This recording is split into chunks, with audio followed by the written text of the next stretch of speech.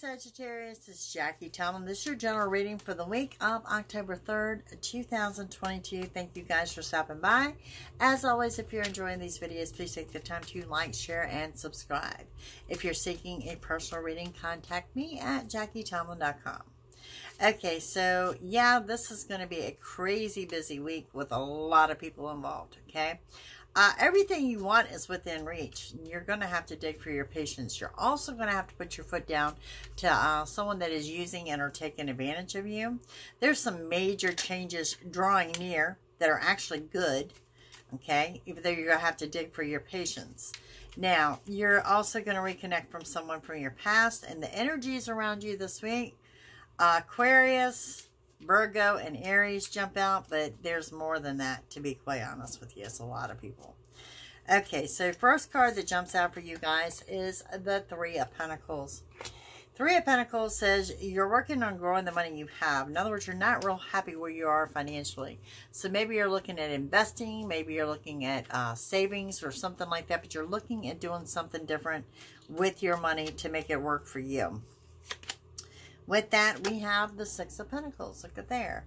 That says something comes in to restore your financial balance. Now, not only does it restore your financial balance, you'll actually be able to help someone out financially here in the next 2 to 3 weeks. With the Queen of Pentacles coming in there again, that Aquarius energy. Okay? Financial stability. Something is coming together. Some kind of financial plan. Something you're working on there. This is coming together for you. Okay? And then we have the Two of Wands. Two paths to take. You go take the path to the left. You go take the path to the right. You've got a decision to make here. And in the center of your reading, we have the Eight of Pentacles. So this is money in addition to. This is something in addition to your regular paycheck. So this could be the sale of an item. Could be you've cashed in something, some kind of settlement, but it's money in addition to. Maybe a loan has come through. Then we have the Tower. Okay, so the Tower is nothing to be dreaded, but it is your temper, okay? Something hasn't gone your way. This is you mad. This is you venting. I don't see a confrontation at this point, but you need to know it's at play. You need to understand that a Tower card moment leads to sudden changes. It always leads to something better. Okay, it never leads to something worse, but it is definitely your temper. Okay, and with that, we have Ace of Swords, new beginning and communication. How you communicate with others, how others communicate with you. This is also hearing or reconnecting with someone you have not heard from in a while. We have the Hangman. You guys are feeling stuck. You're feeling like you're not moving forward, you're not moving backwards, but perhaps there's just no movement around you. That's not the case here, okay? What it is asking you to be still and be quiet, and the clarity that you seek will actually come to you.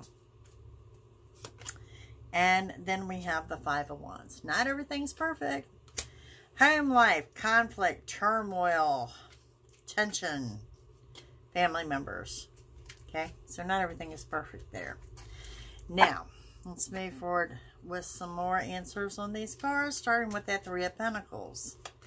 With that, we have the Five of Cups. Okay, you're in your head too much. You're overthinking things.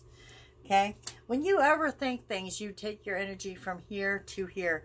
This is a week that you really, like I said, dig for your patience, trust where you're being led, and just ride it out. See, let things play out naturally. Okay. On Six of Pentacles, we have King of Swords. Could be dealing with someone in a uniform. Could be an officer. Could be military. Anything like that. Libra energy comes up, and it's also, you could be dealing with someone who's just a know-it-all. Just put that out there. On the Queen of Pentacles comes wish fulfillment. So, I mean, the whole week is not a loss here.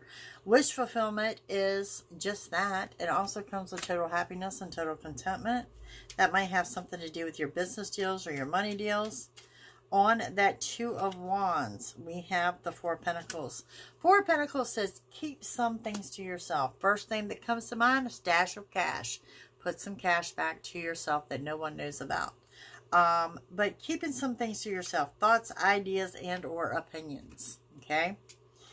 8 of Pentacles, the money in addition to comes with the 6 of Pentacles.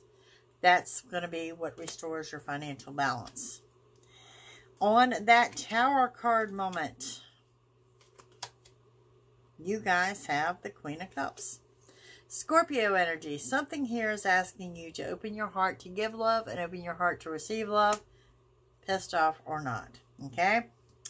So, on the Ace of Swords, we have the communication that's about to be reestablished with someone from your past.